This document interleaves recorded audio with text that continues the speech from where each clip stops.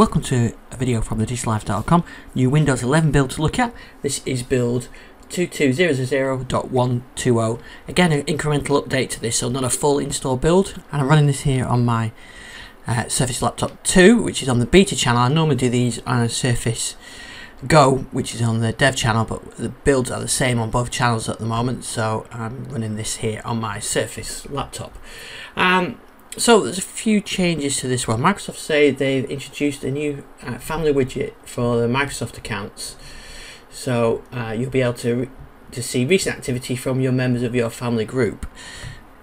So I've added the family safety widget through the add widgets. It's not currently showing anything. Maybe it takes some time to sync, but what it should do is show me things like screen time and things like that.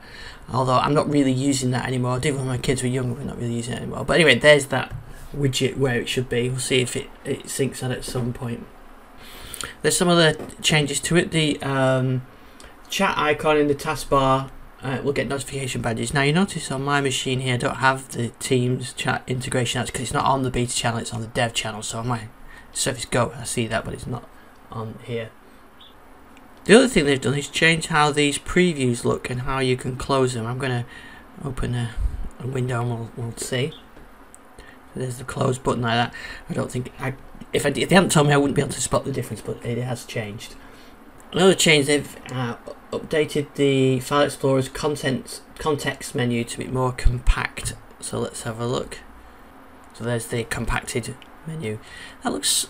It does look slightly different. Again, if they hadn't said, I probably wouldn't have noticed. And the new button is changed as well now into that drop down. It had that kind of split button before, now it's changed into a drop down.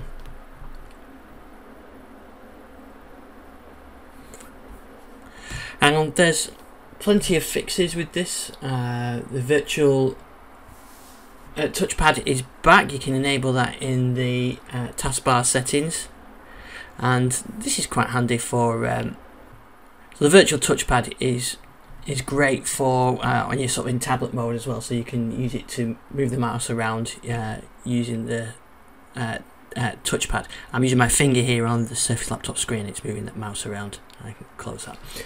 They fixed issues with calendars, they fixed some issues with multi-monitors that was causing problems with the start menu to go into the corner screen and then crash. They've fixed some Explorer crashes as well when you're running under multi-monitors. They fixed the Turkish language issue with the taskbar as well, and right clicking the taskbar with a pen should no longer cause it to crash, which is good again for tablet users. They fixed some DPI issues, they fixed some crashing issues in settings, they fixed like VPN and things like that. Settings should no longer flash green on launch. Well, I've never noticed that, to be honest, but let's check. Yeah, looks perfectly fine on here. They fixed some issues with the Windows P for going to project, and they fixed some File Explorer issues with memory leaks and crashing as well.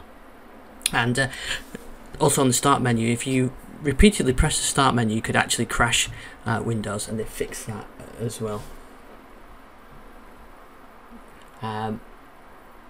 There's a whole long list of fixes which I include on the post on thedigitallife.com.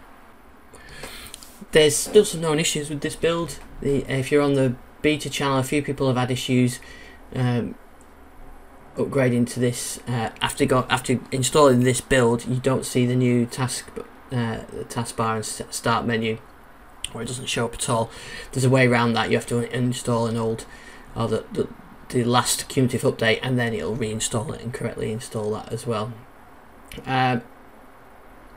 There's some issues when you can't type and you've got to use the Windows R to get the box up, and there's some taskbar may flicker as well, and some of the widgets may appear empty, or the widget board may appear empty. Now, like I said, this one is appearing blank, but I think that's because I've not got all my family safety info synced on here yet. So that's the main changes with this build. See here, running pretty well on the beta channel. I have no issues running this so far. and even the device, my Surface Go running on the dev channel, no issues as well. Obviously, they'll diverge at some point, the dev and beta channel. Dev gets the latest features, newest builds. Beta one gets more stable ones. So that's why I'm running on beta on this one, and my sort of sacrificial device, the Surface Go, is running on the dev channel. So thanks for watching this video. You can find all the details, including all the fixes, known issues, that kind of thing, on thedigitaliststore.com, and I'll see you on the next Windows 11 video.